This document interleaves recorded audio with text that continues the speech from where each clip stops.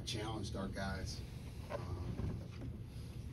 whether it was after the game in the media, whether it was in the locker room, at practice the last 2 days to see what our resolve looked like. And, we came out for walkthrough on Monday, and Coach Fairley just put 5 guys out there defensively, like who was going to be our kind of scout team. And I told everybody else, I don't know who's starting and I don't know who's playing. You guys are going to tell me in these next 2 days. And they did. They did. And how we competed in practice was how we played tonight. So I'm so proud of our guys. I'm so proud of what they did, how they played, the resolve that we played with. And we actually get a couple days off, which is about as welcome as it comes.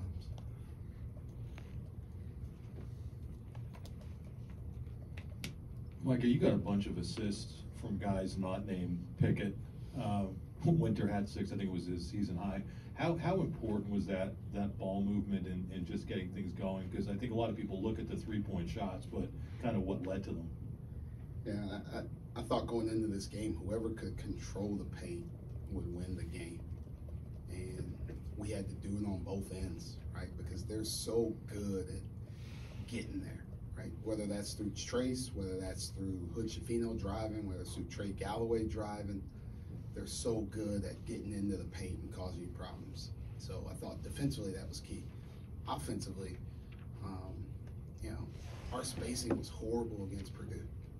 And when guys drove, the other guys stood and watched them, right? So it kind of, we shrunk the floor on ourselves. Right? They really defended us well. But we also didn't move. We didn't help ourselves. So that was key for us going in, was moving, getting out of each other's way so we could attack the paint. And it might not show up in how many shots we got in the paint, but paint touches off the dribble, off the pass, off the cut, which caused help, which caused rotations. Now we're moving it. And we haven't played like that in a long time. Mike, I saw right at the end of the first half, you talked to Cam, went out of your way to find him and talked to him the whole way in. What was that conversation about, and how important was his performance specifically when it comes to moving the ball and not letting it stick? Yeah, it was really just strategy, like something I probably should have told him, right, before the end. I call it timeout early. There's usually that end of half timeout that we like to use, and then you can talk about different things. We didn't get a chance to talk about that. So, like, he's old, he's a senior. He sees things. I was just telling him something that they do, how they guard late in that situation. So I was really just apologizing to him. Like, I set him up a little bit instead of giving him the info that he needs. I thought he was great. Trey Galloway is a good defender. He's an active defender and he causes problems. So when he was starting, I figured they'd put him on pick. So I felt like we needed more ball handling. So they just can't wear pick down, bringing the ball up the floor and everything else. So Cam handled the ball a lot. Kanye got some minutes, handled the ball. Evan handling the ball. So having a bunch of guys that can bring it, and now pick and just get down the floor, get to his spots, do different things where they just can't wear him down every single possession. Lee? Seth was in here, said that the last couple of days of practice felt like preseason camp. They weren't that hard.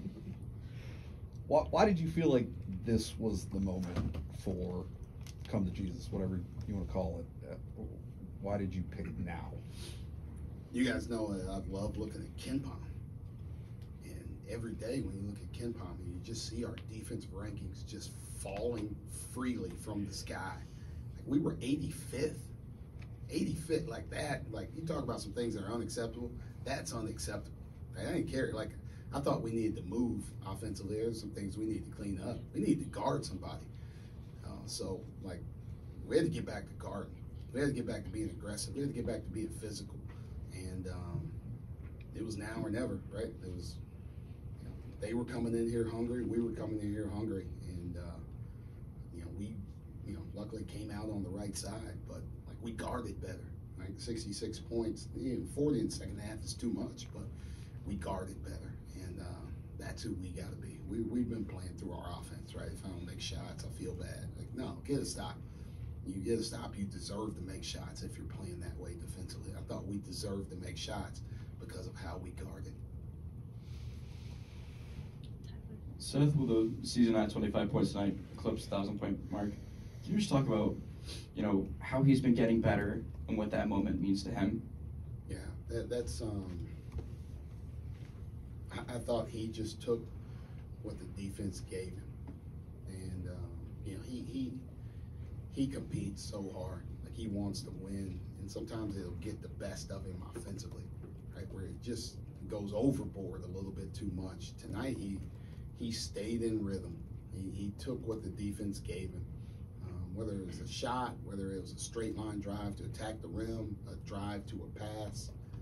Like, he kept it really simple, and when he does that, he's really good. But like when he's locked in is when he's flying around blocking shots, when he's flying around rebounding like that. That effort that he played with, and he was in the right spots offensively to take advantage of how they guarded us. For him to get 1,000 points, man, that's special. Like, he's earned it. Like, it takes some continuity, right? You got to do some stuff early as a freshman. You got to do some stuff, each year and be pretty consistent, unless you're just gonna blow it up in one of those years. I think one year in 2011, I think Jimmer got 1,000 in the season, but that's pretty rare. But like, him getting to 1,000 is an accomplishment. And now, like, Seth, Miles, Cam, Pickett, Funk, we have 5 guys on our team who've scored over 1,000 points, and that's a big accomplishment for a team. It's probably not many, and we're old now. We've been playing some college basketball. We got some years behind us, but I also played a lot of college basketball too. College and high school combined, I'm still looking for my 1,000. Andrew. Coach, you've mentioned in a couple different ways how you guys haven't played like this in a while. Is there a sense of relief that you guys finally kind of played back to your potential? I think so. I talked to Steve Jones today before the game, after shoot around, and I talked to our guys before we watched film today, and I just talked about playing with joy and what that looks like,